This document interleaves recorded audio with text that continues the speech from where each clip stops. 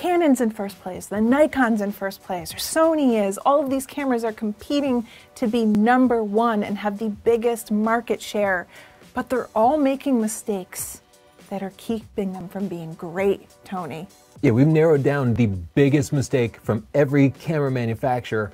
Sony, Fuji, Nikon, Canon, Panasonic, Olympus. We're gonna walk you through one by one. If you're a fanboy, you can just sit back through like 5 out of 6 of these and gloat. But we're also going to talk about the things that we like and the things that we think that they're doing well. So there's some positivity here as well. But speaking of things done well, let's take a moment to talk about our sponsor, Squarespace, Tony, because whether you need a website or a portfolio, if you need a gallery for your clients, you take pictures and you want them to be able to access their pictures, you can do that with Squarespace, and it's very easy to do.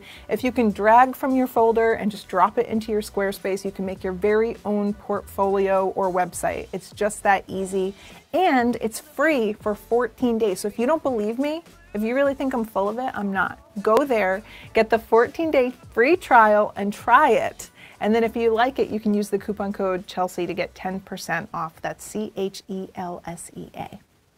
First, let's talk about one of my favorite manufacturers, Panasonic. When we started this channel, we started using filming with a Canon 5D Mark II. Yes. And we moved to the 5D Mark III. Like, we were full frame Canon. All the way. And then we switched. And we had like 8 Panasonic cameras in our studio filming our live shows, our videos. More than like 20 lenses, micro four thirds lenses. Yeah. We were all in. We upgraded from the GH2 to the GH3 to the GH4 to the GH5. I ruined that for us. I said no more because their autofocus was not as good as the Canon 6D, and I was having this problem where every time I would go to film myself, focus would catch on something else, and it would make my video more difficult to edit. I'm really lazy, so I like things to be convenient and easy and to work reliably, and so that's when we switched to the Canon 6D. Yeah, and I was such a nerd, I really resisted because the Panasonic cameras had 4K at 60 frames per second. It was like, had all the specs, but then I'd be out of focus.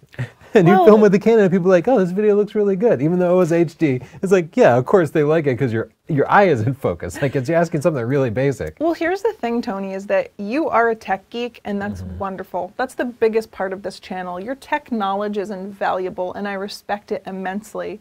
But there's something about being human where you just appreciate the intangibles.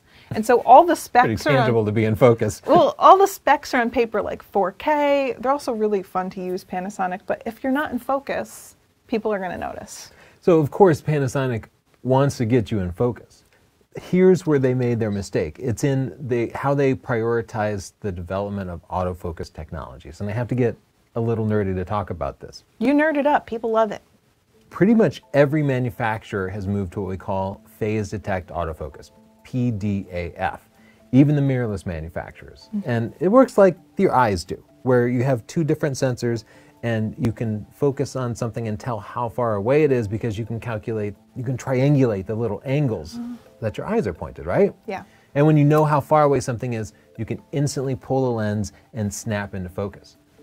Everybody went to that technology except Panasonic. Panasonic stuck with what they call the depth from defocus, the DFD focusing, which is a contrast-based system, where basically you just look at a series of pictures.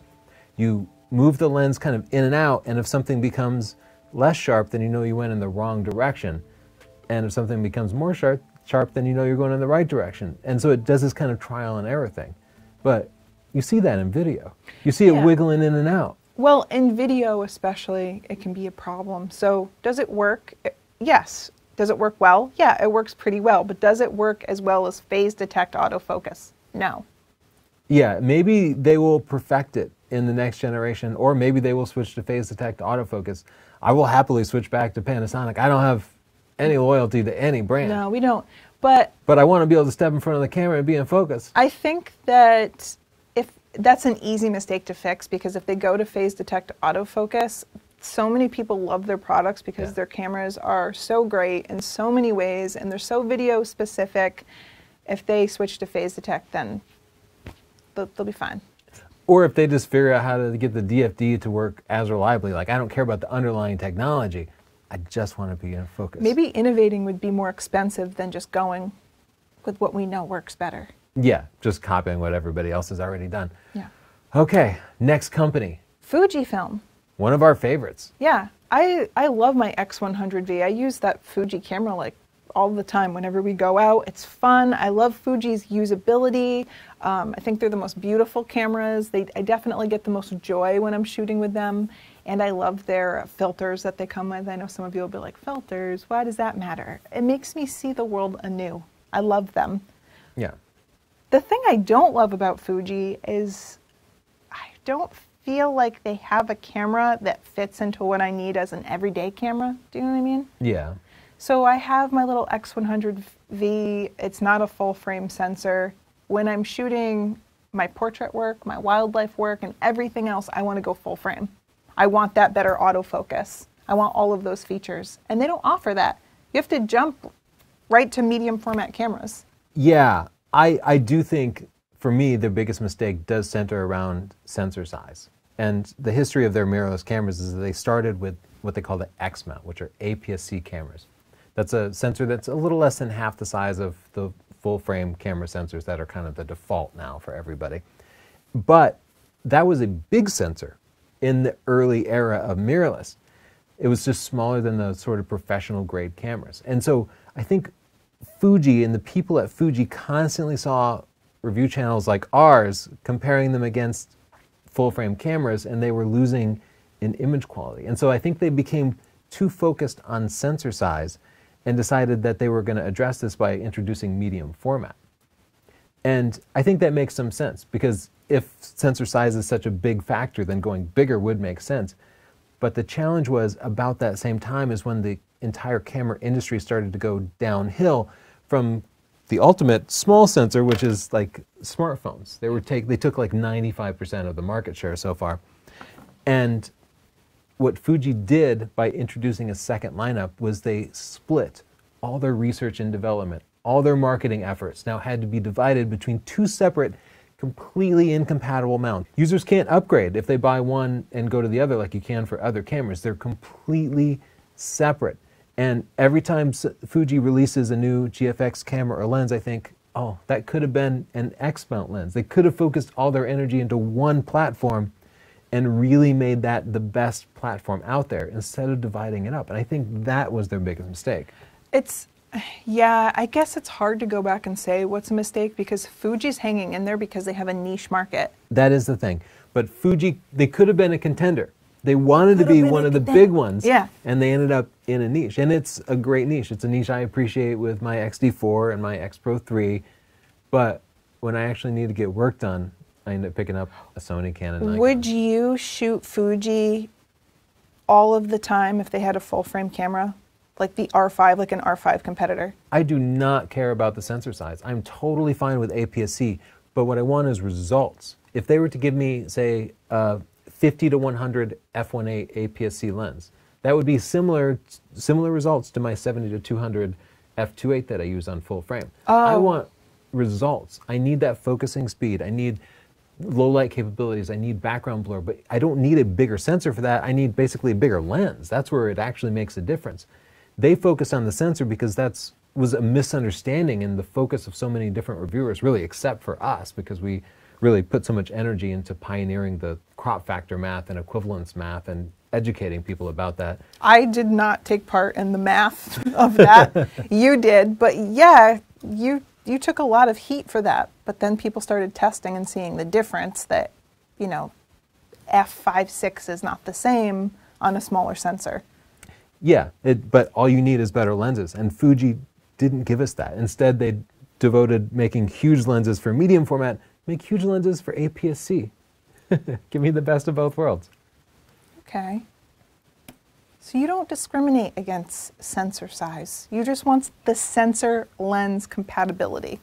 I just want results. But then people were like razzing you about bokeh, because you were like, oh yeah, I want it to be about the equivalent of f2.8. And then people were like, what do you need all that bokeh for, jerk? I love bokeh. I was going to say, what's your response to that? You love it. Yeah. I do. I mean, I think that's one thing that smartphones cannot do today. No. And if camera manufacturers are trying to differentiate themselves, or if you're a photographer or a videographer, like, and you're willing to invest in gear, like, that is one way to provide your footage with a unique look. And no, it's not the right look in every shot. And I have certainly overused it out of my passion for it. But it is great to have that option. And when I choose a platform that I'm going to invest in, I want a platform where I do have that choice. Yeah. I like that choice too, Tony. Speaking of sensor size and struggles therein, we have Olympus. If you remember, one of the first cameras we ever reviewed was the Olympus EM10.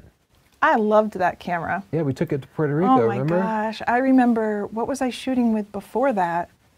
Was it a Canon like a 5D Mark 5D II or Mark 5D Mark III? 3? Huge. Huge. And I remember I took that little EM10 to Puerto Rico and I just loved it. It was the most fun experience. It was so small. It was so cute. It didn't weigh down my shoulder and make my back hurt. I was getting 1 second handheld shots on a prime lens because it had this like amazing sensor stabilization, which was just revolutionary at the time. They still have the best computational photography of every single camera brand. Absolutely. Go back and watch our EM1X review. People think we hate Olympus, but I found better results from that Micro Four Thirds camera handheld at night than with our full frame cameras because of that computational photography. They are the absolute leader in this. But what's their fatal flaw? Let's get into it. The sensor size to lens compatibility. We're not getting the same image quality, and there's kind of misleading information about specs. They're trying to act like their little lenses get the same results as like a 600 f4 on a full frame sensor, but they don't. Yeah, today you go to the website, which Olympus has left the camera industry. They completely bailed. But the new owner still uses that same graphic of a Micro Four Thirds lens compared to a big, huge DSLR lens. Yeah, but they're not even competing against DSLRs anymore. Everyone's gone mirrorless, so it should be an Olympus camera versus a mirrorless camera, and they're still focusing on like size and stuff, but that's not really that novel anymore. And so I feel like... Yeah, they're comparing equal f-stop numbers instead of equal results, considering equivalence, thinking people haven't figured out crop factor yet. Well, a lot of people haven't.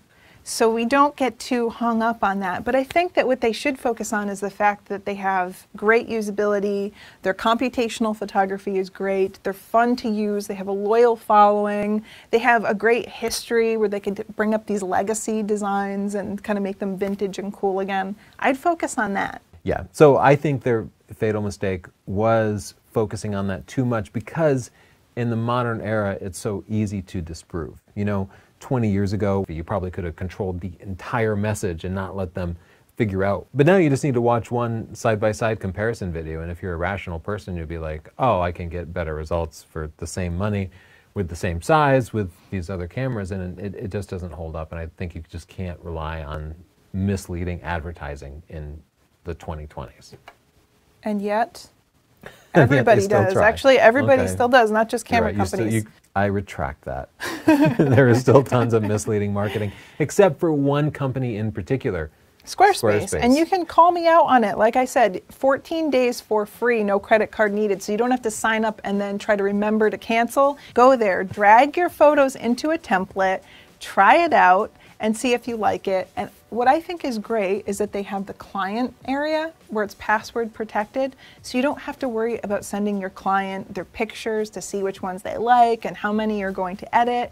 Just put them there on the website. They get to log in. It's a professional, easy experience. Go to squarespace.com/Chelsea. Use the coupon code Chelsea to get 10% off. That's CHELSEA. Thanks, Squarespace. Okay, let's get into it with the big three. The big three. We're going to start with Nikon. Ooh. I am a huge Nikon fan. Ever since the D850, I shot Canon prior to that, and we went on the D850 press trip, and it just won my heart. Best DSLR ever made. We still have it. You keep trying to sell it to KEH, and I'm like, hold the phone.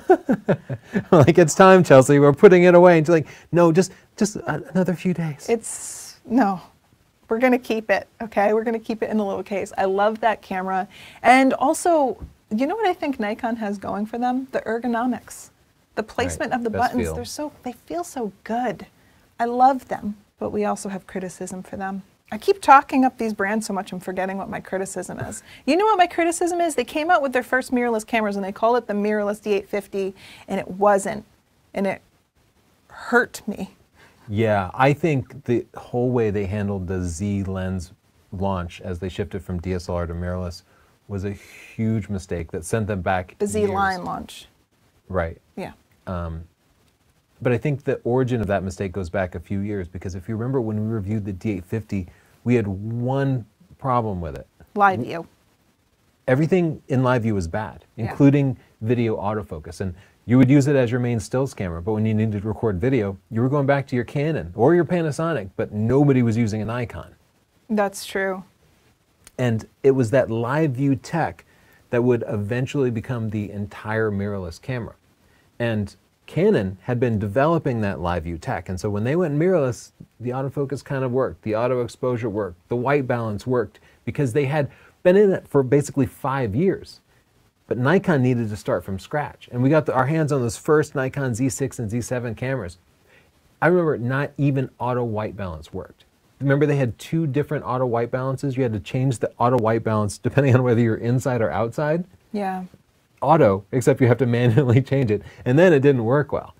And the auto exposure was just bad. Shots would just end up overexposed or underexposed. Like, this is stuff that had been working for 20 years that was suddenly broken. And the autofocus was miserable on their first release. It's gotten so much better. It's much better. They issued a bunch of firmware updates, but here's the challenge. When you do a big launch and you get everybody to review your cameras, we have to review what we have in our hands. We can't review some future firmware that doesn't exist.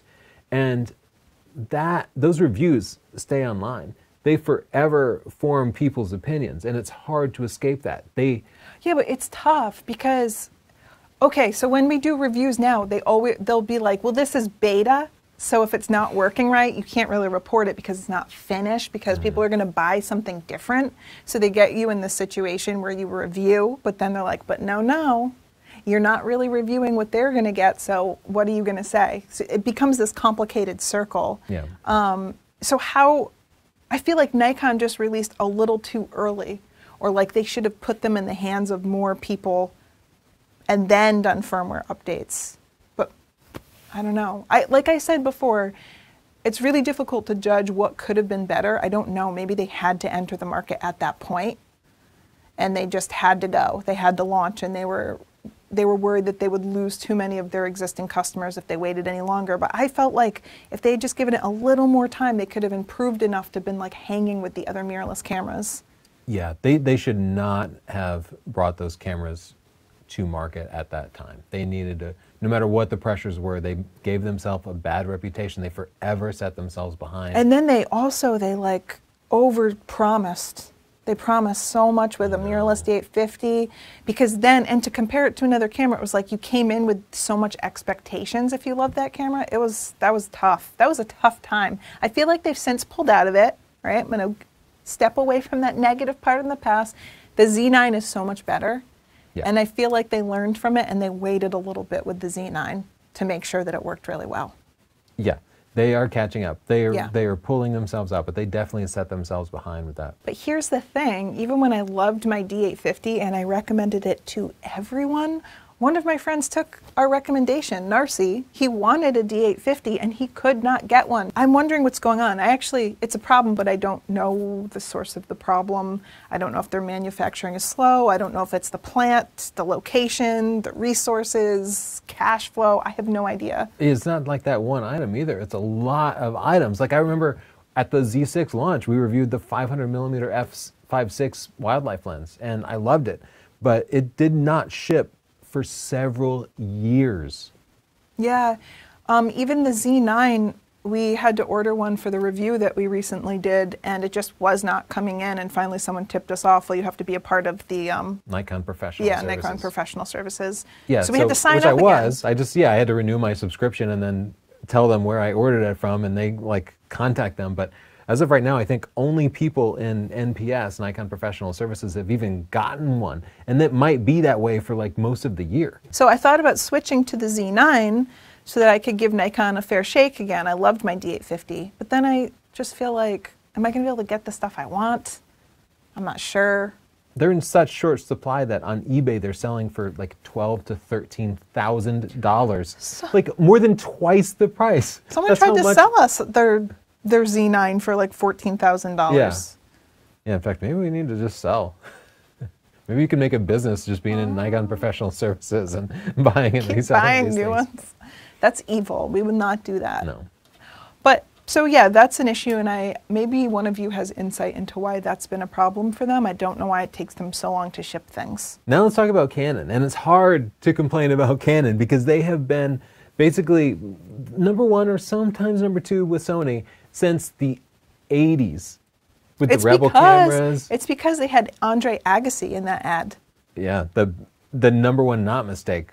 The #1 thing they did right. All right, so Canon, it's very difficult to criticize them because they're doing so well. Of course we like them. We've been like praising everyone, but it's like, you know, when someone's at the top, you kind of just want to cut them down a little bit. But their R5 is great. The R6 is great. We've been happy with those cameras. I was a Canon shooter from the start, from film era, with my Elan 2E, and then I bought the very first Canon digital cameras, all the way up until the point when we discovered the Nikon D850. Years later, we were just 100% Canon. But Canon was #1 for so long that they started to see themselves as their biggest competition. They started to fear cannibalization over losing market share to competitors. In particular, cannibalization from their less expensive stills cameras to their more expensive cinema video cameras. Right, they have those two lines. The cinema cameras are extremely expensive too, and so they don't want their less expensive cameras to have the same capabilities as these more expensive cameras, so they start limiting their lower end cameras, their stills cameras, by not allowing them to film video for very long. And then we had those overheating problems with the R5. Yeah, and you could say that was hardware, except when the first revisions of the R5 and R6 we got would overheat so fast. And we figured out when all the different reviewers are having them overheat at almost the exact same time, despite being in Connecticut or in Florida, we figured out it was a software limitation. And we all went to Canon collectively, and what do you know? They released a firmware update, and suddenly they could record for longer. And suddenly the time it could record varied depending on whether it was in a refrigerator or in the full sun. And we realized that they launched those cameras with fake allegedly overheating. Well, somehow they removed it with only software. But you have to say allegedly. Okay. For reasons. Okay. It seems like it was software based because they fixed it with software.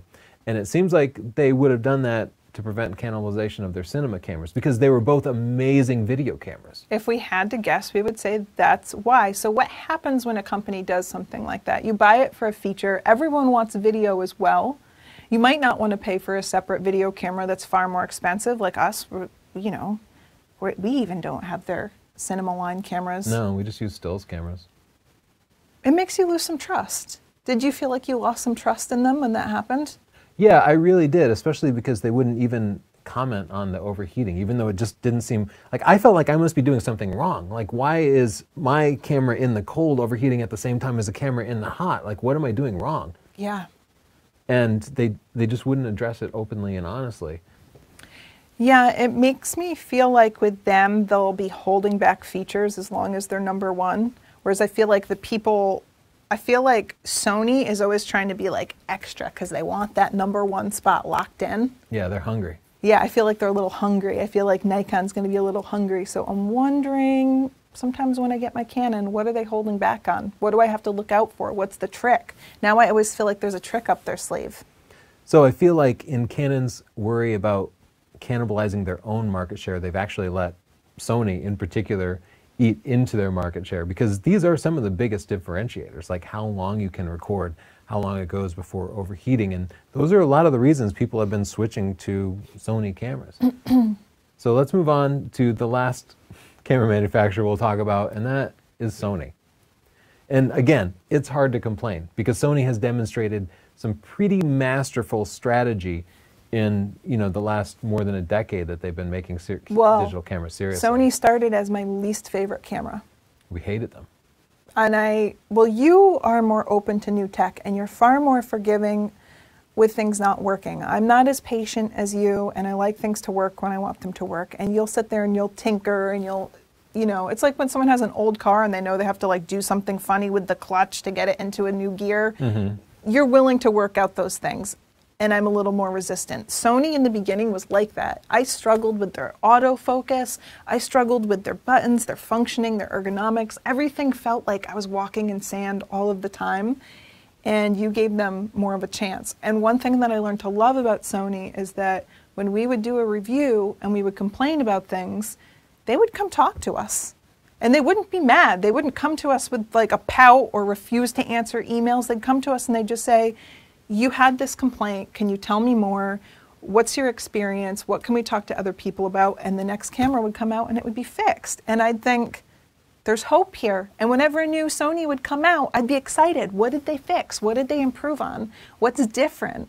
And so for me, Sony's greatest asset was being open to listening and changing and then innovating really quickly and having novel ideas. I've just always been excited about what they're going to come out with. Yeah, and my main shooter right now is a Sony camera, the Sony A1, and I think it might be so is yours mine. Too. We only have one, so. Have you been missing it? Because it's tucked behind my desk. Look, if you're switching to Sony, you have to make another I'm switching video. Because the last video had you switching to Canon, so people still think you're a Canon shooter. I have not touched my R5 since that A1 update. Yeah, their firmware update really made it good. Okay, but we're not here to praise the manufacturers. We're here to criticize them, to pick out their single biggest mistake and nitpick it. Okay, here's what I think their single biggest mistake is. A couple of years ago, I forgot. What? They had an organizational change. They merged the smartphone part of their business with the camera part of their business. And I thought, thank goodness, this is going to be amazing. We're finally going to see cameras with real powerful software. They're going to take all their experience with Android OS, all those beautiful menus, the great screens, the cellular, the Wi-Fi capabilities, and take the best of that and put that into the Sony Alpha cameras. Yeah. They did the opposite.